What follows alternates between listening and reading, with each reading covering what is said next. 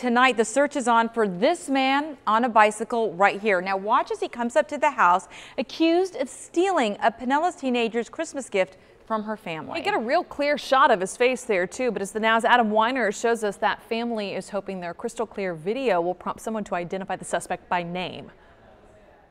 He could have been going around the whole neighborhood just grabbing packages and putting them in his backpack. A man on the hunt for something to steal sees a package sitting outside a Pinellas Park family's door. My daughter's godmother in Chicago sent her a camera and a Christmas ornament. Every year she sends her kind of a special Christmas ornament, and then the camera was a nice camera. When the annual gift didn't appear, John Losser says his family checked their security cameras. Sure enough, you see the video where he kind of goes by this way and then swings back around and just makes a beeline for our door. Quick snatch and grab, and he's gone. Like 30 seconds tops, if that. Past burglaries is the reason Losser has cameras for his home.